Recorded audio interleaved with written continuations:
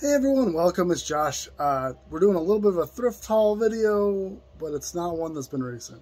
This is one I've been collecting since I've collected my whole life almost. But this is my collection that I've thrifted throughout the years. Probably most of the stuff is from about 15 years, probably the oldest thing till now. Maybe a little bit older. Probably about 15 years, I would say. But yeah, this is my personal collection that I'm gonna get rid of, let other people enjoy, start selling off all this stuff all these figures that I picked up. I don't really need them. Let other people enjoy them. This is gonna be a little bit of a longer video, so either stay tuned and watch the whole thing, or if you're on Facebook or Instagram, I'll break it up into multiple parts. And anyways, I'll show the whole collection real quick, and then I'll go over like kind of not each individual figure. I don't have enough time for that, but I'll go over each table that I got here and show you guys close up of each one that I have. And yeah, let's get into what I got.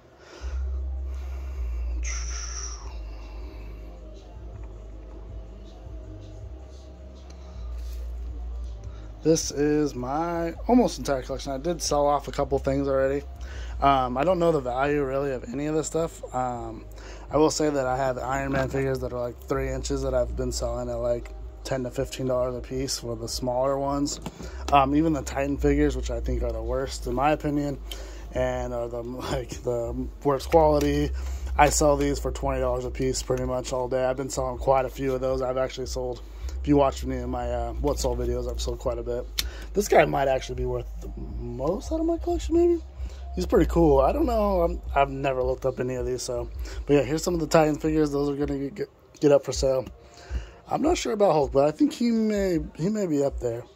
I sell these quite a bit. They're easy to find, but I sold this for like $20 a piece. This might be staying in my personal collection.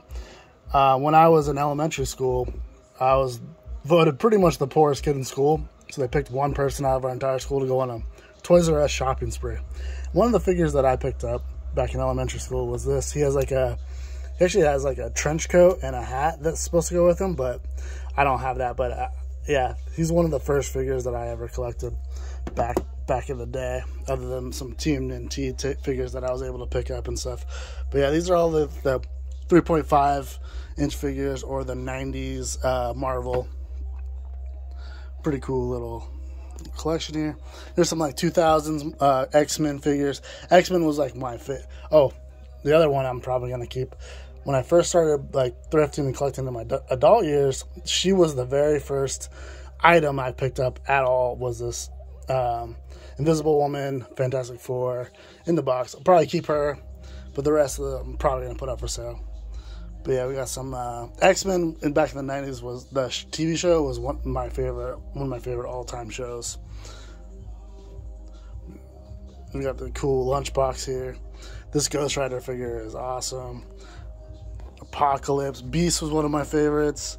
Beast, Wolverine, Cyclops, my favorite X-Men. I did like Storm and Rogue as well. They're pretty awesome. We got some Guardians here.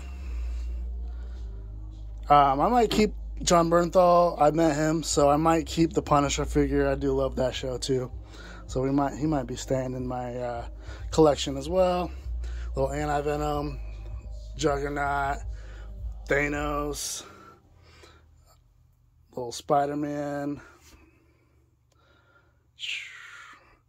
and then we have I got a little Spider-Man Monopoly that'll be going up, and then this guy might be worth a lot too. This is Craven, and it's a limited edition 2500 statue.